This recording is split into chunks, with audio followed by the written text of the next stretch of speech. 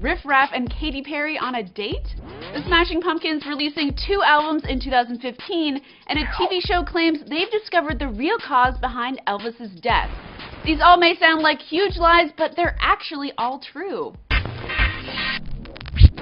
Sorry ladies, rapper Riff Raff has a serious thing for Katy Perry. The two went on a date last week. Really? Apparently, he took Katy to sushi, bowling, and drinks, and they had a blast.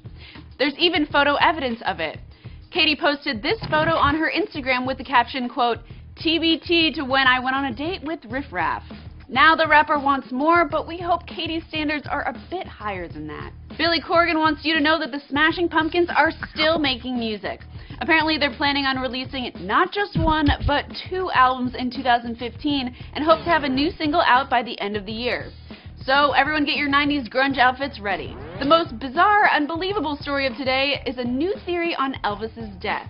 A television show called Dead Famous DNA did tests on a lock of the singer's hair.